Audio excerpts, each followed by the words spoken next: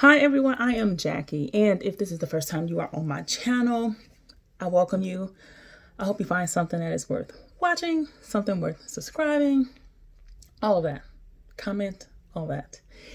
And if this is not your first time and you are a returning viewer, I appreciate you. You are the real MVP. Okay, so I sound out of breath because I ran up the stairs and I'm still working on getting in shape. And I'm just not all the way there yet. Gosh. But this video is going to be about my first year as a doctoral student. Yay! So, yesterday I officially submitted my last assignment for one of my classes for this school year. And listen, y'all, this has been a rough week. And I was just trying to manage and get it done. I am not a perfectionist. I would say that I'm more like an A-, B+ personality. So I like for things to be done well, but I'm not pressed on getting an A. Like, what do I need to do to pass the class? Especially when I'm like over it. And I was really over it by the end of this week. Like, I love to learn, but some things bore me and don't keep me interested for long, and I just be kind of over it. So I know that people want to know, like, oh my gosh, like, okay, you're in for your doctorates. Please tell me more. Well, I'm glad you asked. So I am studying for my doctorate of medical science in the executive leadership track at AT Still University. And if I did not finish that word, it kind of sounded like I didn't, but AT Still University. I chose that track because I have goals of becoming part of hospital policy change, healthcare policy change, becoming involved in administration. I believe that someone who works at the bedside is going to have a pretty good idea of what is necessary to keep employees engaged, them satisfied, and also take care of people, because you have to take care of the people who are there taking care of the people.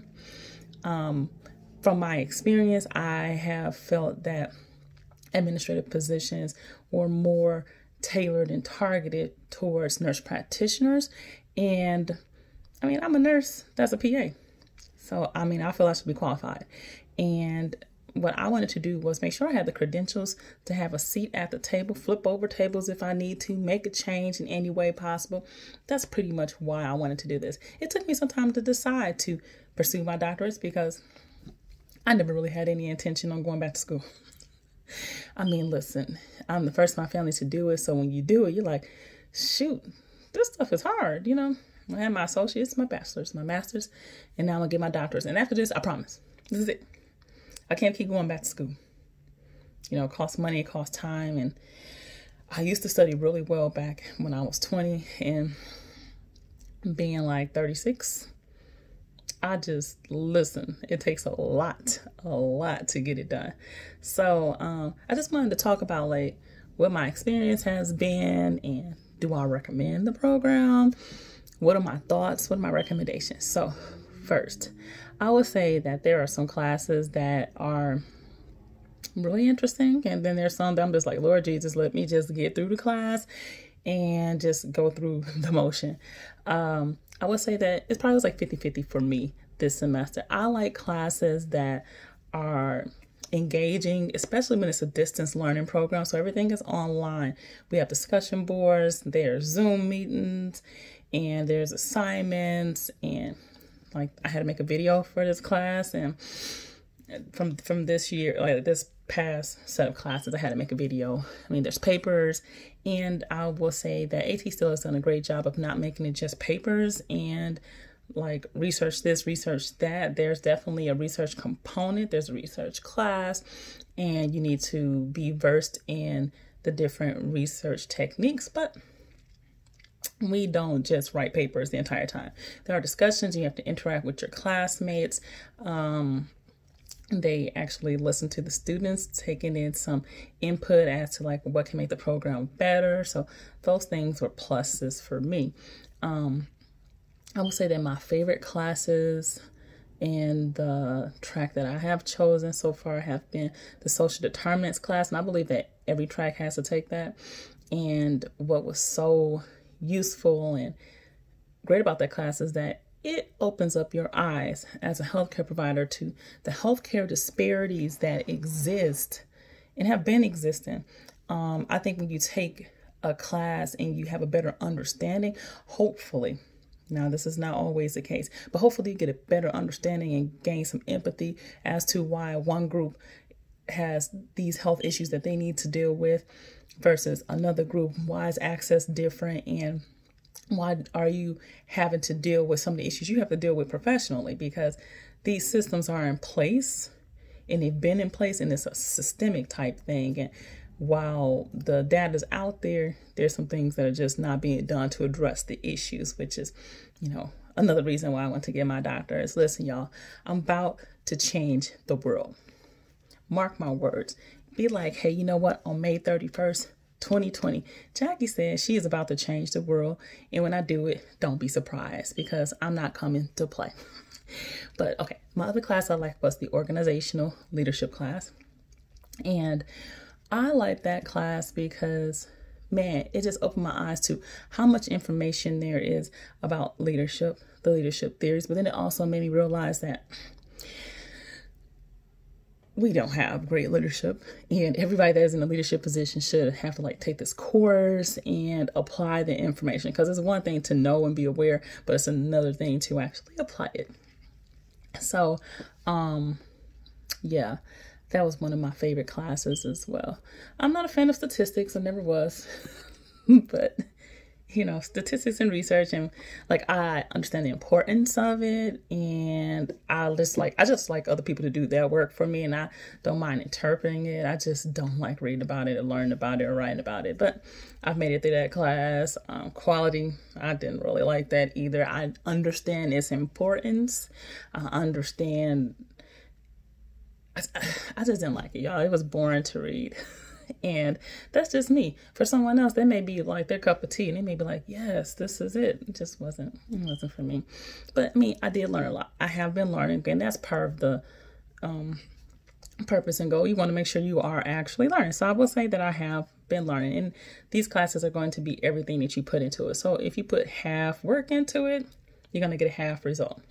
Now, for those who have never been on my channel, never watched any of my videos, and have no clue, why is this even important to talk about? So, I think people need to have perspective. So if you decide that you want to be a physician assistant that pursues their doctorate, you want to know what it is you can do with that degree.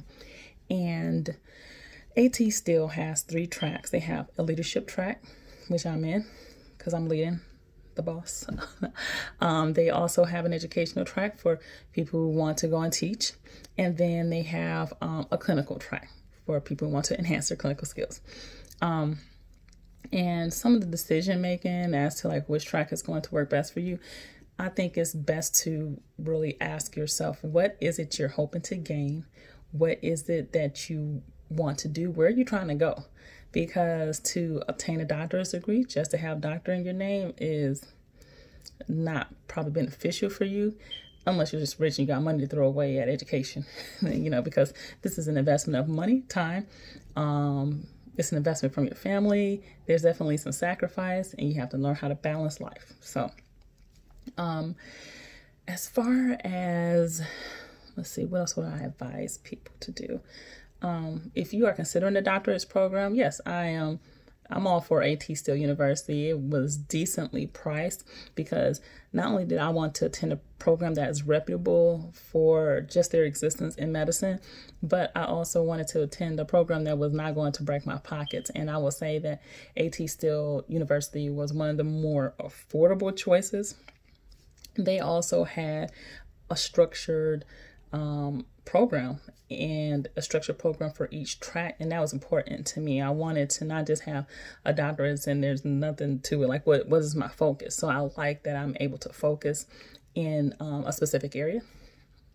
And I would say that I chose this school because I wanted to be able to have a great relationship with the professors, and when I was expressing my interest, they reply, they hook you up with people to ask questions. Like, they're really trying to root for you. So that's some of the reason I chose the school that I chose. Now, there are plenty of schools out there, and I say, ask yourself, what is it that you want, where you're trying to go, how much you want to pay. Oh, and how much time you want to put into the program. And speaking of time, I think it is important to let you know that it is an investment of time.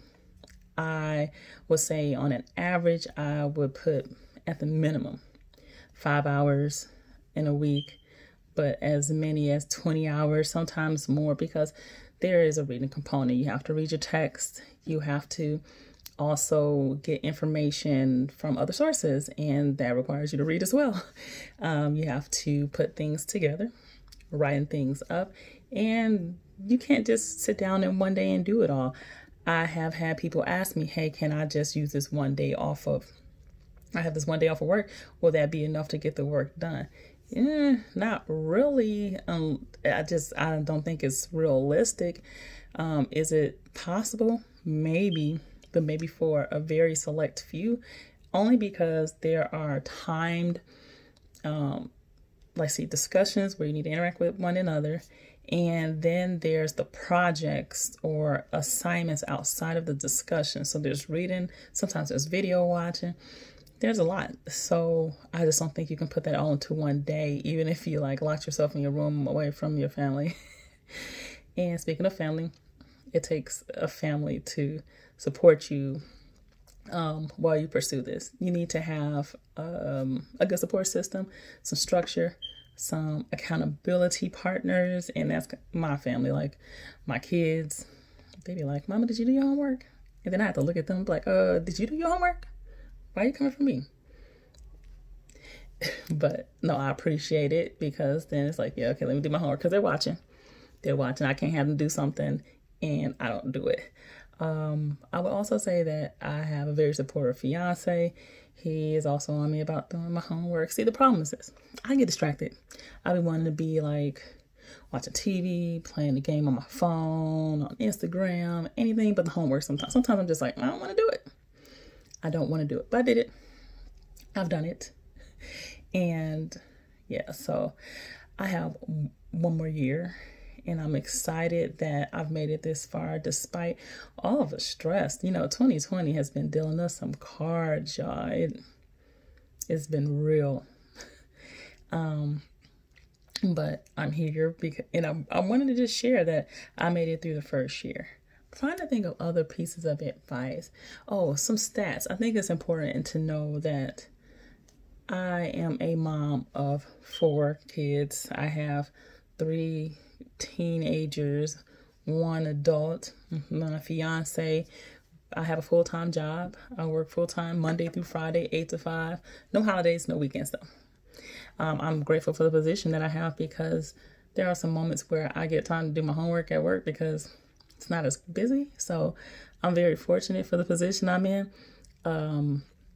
I do think it may be very challenging if I worked like when I used to work in the emergency department and have to switch all my shifts and figure out my sleep. I do find time to still try and exercise, even though y'all heard me out of breath coming up the stairs today, y'all. I was just, because I went all the way to downstairs and basement, coming back up, all the way up to the stairs, up to the second floor, But I do get up early enough to try and get some exercise. And I used to think I could get up early to do my homework, but when I wake up, I need to be doing something to keep me up, because I am not a morning person, like an early morning person, just to be doing stuff. I'm just not it. I need to either be listening to something and moving around, or I'm gonna fall back to sleep. Yeah, so I thought it was important to share my first year experience. I was able to still go out of town. I did go to China while I was in school, and that was interesting because the time zone and my homework probably was a little bit late, but yeah, I made it. I'm doing well in my classes. Again, I don't aim for A's. I'm just an A student, But yes, I would love to hear your questions. If you want me to talk about something else regarding my doctorates, and yeah, So see you later.